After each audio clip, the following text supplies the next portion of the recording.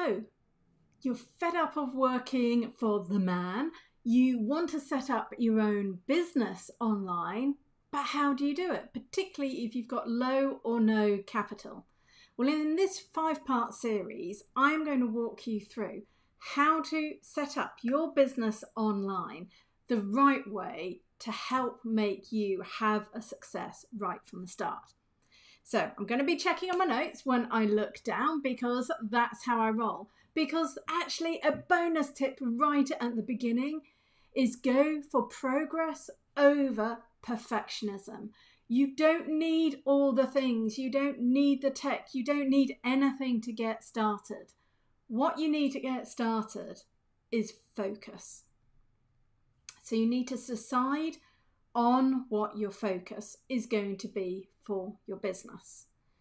And there's 3 elements that I always suggest you look at for this. The first is, what are you passionate about? What's number 1? Like, what can you talk about endlessly? What are you known for? What do you really love doing? What's that passion that fires you up, lights you up, and you can talk about it endlessly? In fact, it doesn't feel like work at all. It is pure joy when you're doing this. That passion is what we need to harness for the focus of your business. Because I'm not going to lie, running your own business, it's hard work. It's a roller coaster. You will be going up and down the whole time through this journey.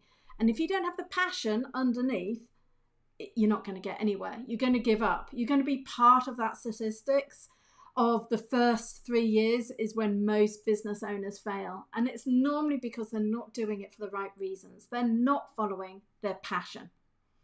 So that's the first part of part 1. So I'm doing part 1, part A, B, and C. The first 1A is passion. 1B is your prowess. It's the 3 Ps here.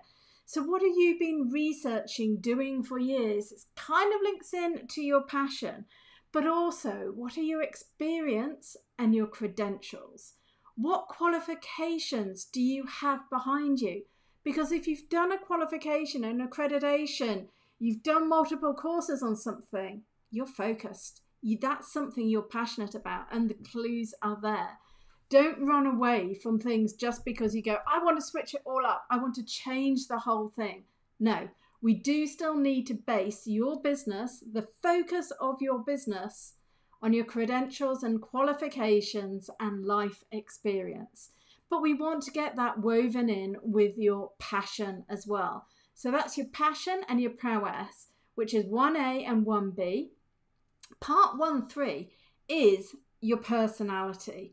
And the personality piece is far more important than a lot of people give it credit for.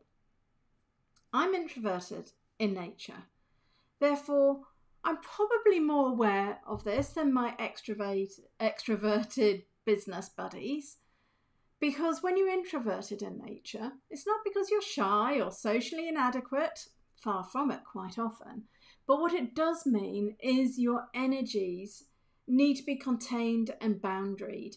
You need time alone. You might often need quiet as well to really sort of ramp up and be your best self.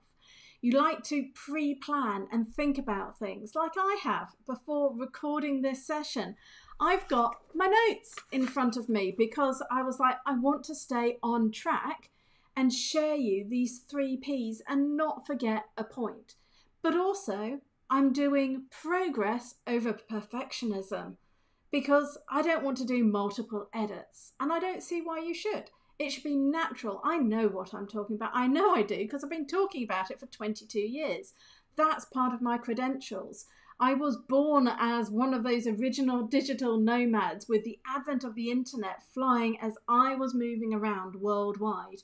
But even as a kid, way back when, I lived in Seattle and I lived in Australia, and I was having to move and move again and reinvent myself. So this is why I know focus is really, really important in your business. And if you're introverted, that might be more inward planning. If you're extroverted, then you're going to want to get out there and talk to people and share your ideas. And you'll get energized by the more you talk to people and that will feed into your business, because then you'll hear a lot of people going, that's a good idea, I want that, how can I get that? And an extrovert, when they're setting up their business, needs to involve lots of interaction. An extrovert running a high-tech company where it's just, computer programming, very rarely ever come across an extroverted computer programmer. Why? Because computer programming takes that deep inward thought that introverts are generally better at doing. There are always exceptions to every rule as well. And as your bonus tip for your focus as well, because remember, we're not looking at tech, we're not looking at platforms, we're not looking at your audience, we're not doing any of that to get started. But at the start, we're looking at your focus, your passion, your personality, and your prowess, your credentials. We need to know, why should we listen to you? What makes you shine? And are you willing to get visible doing that? Because you won't have a business if you don't get visible. So that is where I'm going to leave part 1 of this series of how to start your business online with little or no capital. So this is part 1 of 5. Do subscribe and follow, and check out the next part where I am going to dive into, should it be a personal name or a business name? See you in the next episode.